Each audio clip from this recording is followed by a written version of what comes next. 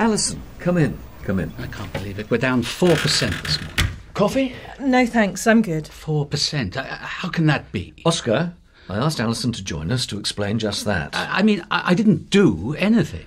Alison has been unravelling what happened. I know what happened. I threw a birthday party for my 12-year-old daughter, ordered her a cake in the shape of a pony, and it was a damn good cake that actually looked like a pony. Her pony. Anyway, by midday Monday, our share price is down 4%, and I get to work, and Doug here is saying weird stuff as if the two things are connected. They are, and it's now 4.2%. Oh, great, thanks. What, you're in IT, right? On the security team. I asked Alison to take time to lay this whole thing out for us. And interrogate me, right? I don't need to interrogate you, Mr. Hernandez. Let's keep this informal and between us, yes? That okay with you, Alison? Oscar? Sure. I took the confidentiality part as a given. Naturally. So, where are we? Up the proverbial creek without a paddle is my guess. Not quite, Oscar. We're implementing our plan. We've informed everyone who needs to know about the breach, and we're shutting down infected systems and tracking potential losses. What have we lost? In terms of cash, nothing. Data, we don't quite know yet. We think they were after IP, maybe supplier information, bank account details, that kind of thing. My guess is IP. What we know we've lost is reputation. We're being open and honest, following all the rules and regulations, but any breach that gets into the public domain as quickly as this one is going to hit us hard in the markets and with customers. Yes, but tell me, exactly how does Lily's birthday party open us up to a major breach? Don't blame yourself, Oscar. It could happen to any of us. I'm sorry, but I must be honest with you.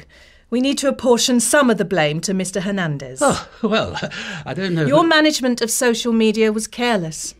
It did not conform to our rules. You did not do what we trained you to do. Look, I don't know who you think you are, but if... Oscar, please. Alison is just doing her job. If she feels it necessary to point out, between us, what you did wrong, then it's important that she does so. Look, I've never heard of you, Mrs. Harford. Well, Mrs. Harford, we're all on Facebook. I mean, it's second nature. You take a great photo, you share it. I mean, what's wrong with that? Your privacy settings weren't robust enough. It's my personal account, my private account. Sure, but you didn't set your privacy so only your friends could see what you post. Didn't you do that, Oscar? Yes, of course I did. A long time ago, but... But? Sometimes you need to check your settings just to make sure nothing's changed, either by an update or you change device, you reload the app, and then you reset something. It happens. Can you remember? No. Look, I've changed my phone, I don't know, 5 times in the last couple of years. You need to check it regularly just in case. So, why me? You're on the board of a large, successful company. You have access to its secrets. You are connected to all the important players in the business. They email you and you email them. You share data, files, presentations... Yes, but not on Facebook. And besides, it was Georgina who got hacked. Yes, that's a good point, Alison. They didn't hack Oscar. Oscar's openness on Facebook helped them target Georgina. She's head of marketing. She knows what new products are in development. She has access to sensitive data, and she was at Lily's birthday party. She's Lily's godmother. And she was tagged in that photo with that great cake. What? Facebook recognised her? It tags faces and then shares images with friends and followers. With the right privacy settings, it only shares it with people you know, but... OK, I get the point. The hacker could then email Georgina, pretending to be Oscar, with a subject line that joked about the cake. Let me see what he wrote. Yes, all right. I do know how this works. I ponied up a fortune for that cake, but it was delicious and worth it. Take a look at how much you liked it. You is in capitals. 3 exclamation marks. I'd never put 3 exclamation marks. And Georgina opened it in good faith. Why wouldn't she?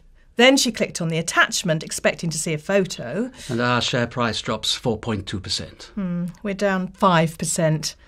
We'll recover, but it'll take time. Something as simple as a picture of a cake on Facebook. It's incredible. We'll bounce back, but yes, simple things like this matter.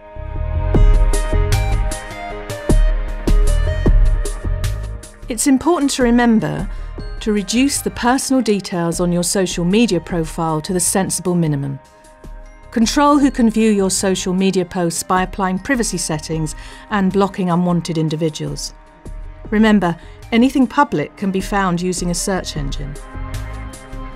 Verify the identity of callers or the senders of any message that asks you to do something. And beware of suspicious links and attachments. When in doubt, don't click.